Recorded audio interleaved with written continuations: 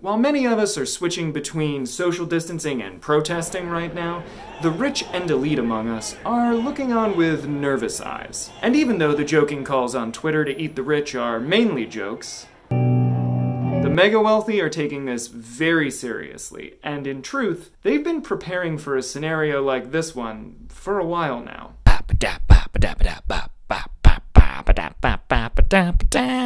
Misinformation.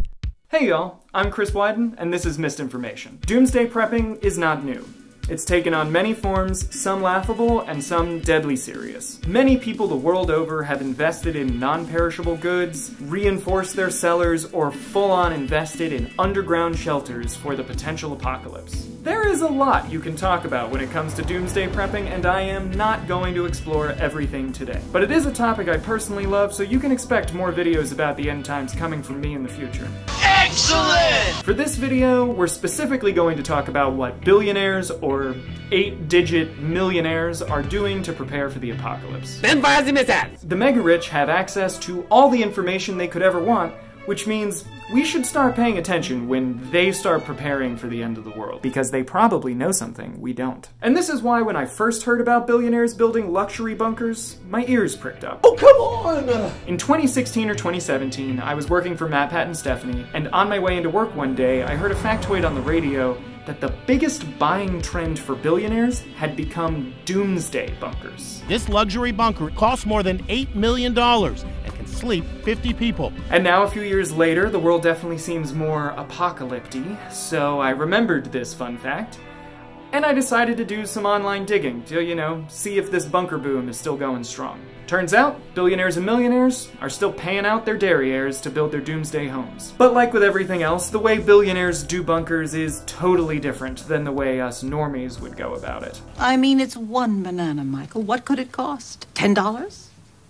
You've never actually set foot in a supermarket, have you? I don't have time. I don't mean that normies can't have bunkers. They totally can. In fact, there is an entire industry around constructing underground bunkers for people across the financial spectrum. Excellent!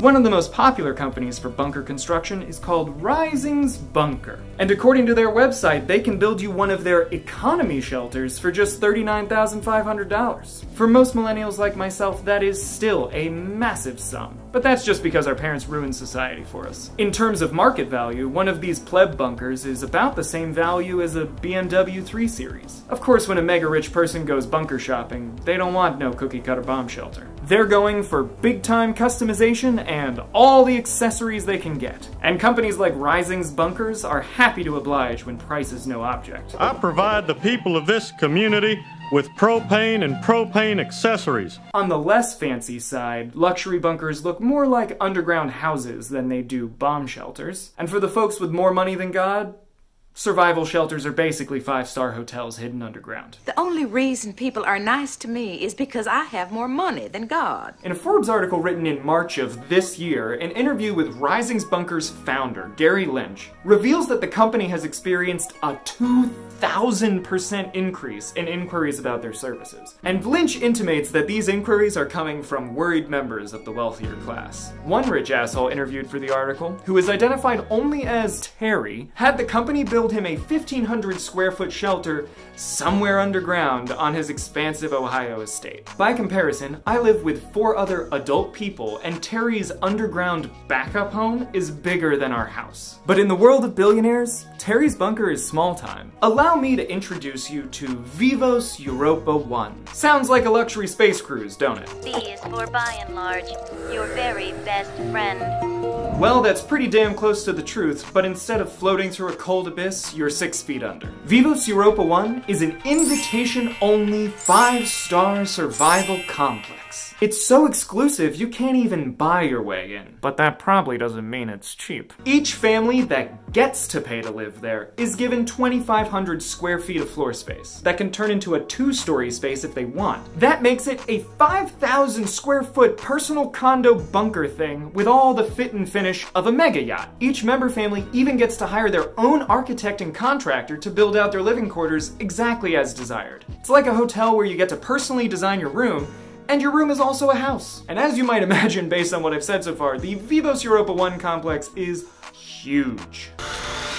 The complex was built during the Cold War in East Germany to stockpile Soviet weapons, and it clocks in at 76 acres. When East and West Germany were merged together, the land and the complex were sold to a wealthy investor, who is likely associated with, if not directly related to, the CEO of Vivos, Robert Vicino. According to a 2015 Forbes article about Vivos Europa 1, this place is not only enormous, it's basically invincible. Here's a quote from that article. "The hardened facility is capable of withstanding a substantial close-range nuclear blast, a direct airplane crash, biological and chemical agents, shock waves, earthquakes, tsunami, electromagnetic pulses, and virtually any armed attack." Must be nice. Oh, you have no idea. Okay, so to summarize, luxury bunkers exist, they're insanely opulent, and rich people are still the worst.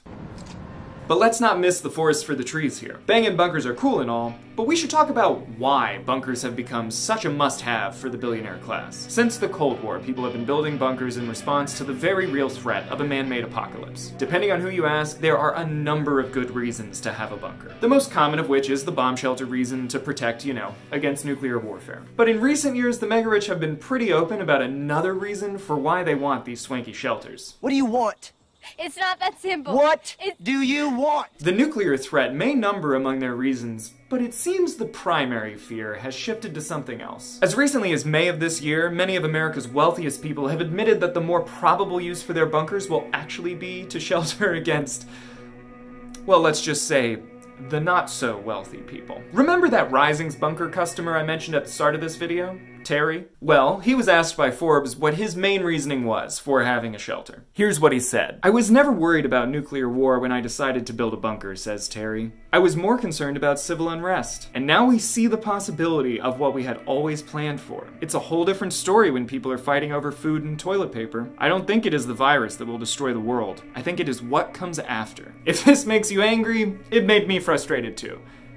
But why? My initial reaction was that, of course he should be afraid. The eat the rich mentality. But when you investigate that anger and think about Terry's answer a little more, suddenly reality starts to seem a little scarier. This article quoting Terry came out in May of 2020. So Terry could have specifically been referring to the recent protests and the greater sense in this country that enough is finally enough. The racism, the classism, the fact that the rich take a dump on us every day and then force us to blame each other for their shit.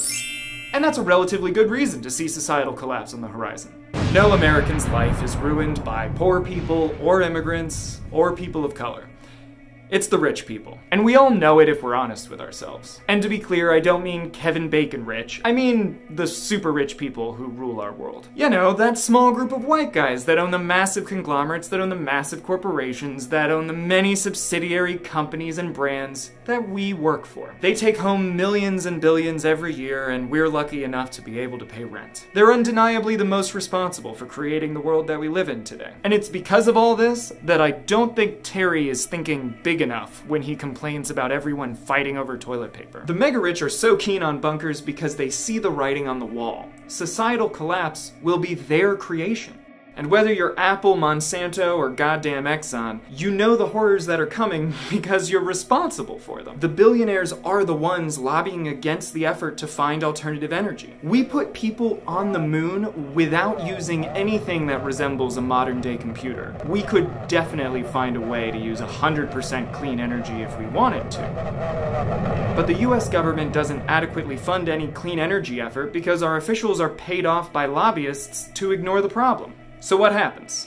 Well, we all know what happens. All you have to do is look out your window. Winter during spring, summer during fall, Tornado Alley is expanding to Mississippi, and the streets of Miami flood on sunny days because of rising sea levels. Terry doesn't need to worry about righteous rioting. He needs to worry about whole countries losing the ability to farm when their land becomes arid. And he needs to worry about other countries being swallowed up by the ocean. Because as this happens, all those people are going to become refugees, and they're gonna have to go somewhere. And it won't matter if you have a wall or a closed border. A wall won't stop 10 million people trying to get in. Now the US is like, fuck, we're dumbasses. Canada's like, what's going on, eh? Australia's still like, WTF. Mars is laughing at us, and some huge meteor is like, well, fuck that. And now it's that time in the video when we get to the meat of it all. Why should we care? Regardless of the reason, it makes sense that billionaires would have luxury bunkers. They have luxury everything! They've been stealing resources and ruining our planet for decades, and life for the majority has become more dismal and dystopian every year. So why should we care? We're powerless anyway, right? Wrong! If activism in 2020 has shown us anything, it's that we actually have power.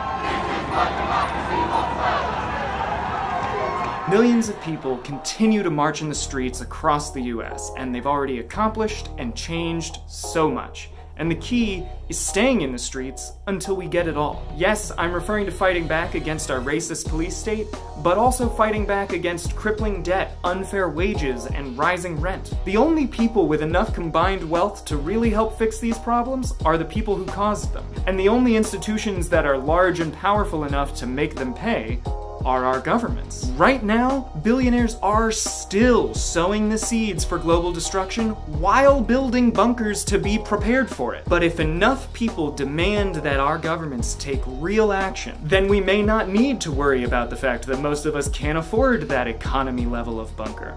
These are issues people are already protesting about, and we can hold our officials accountable through voting. There's no good reason why we shouldn't remind our officials that we deserve a real future. Because if we do nothing, we have no future. And that's the info about that.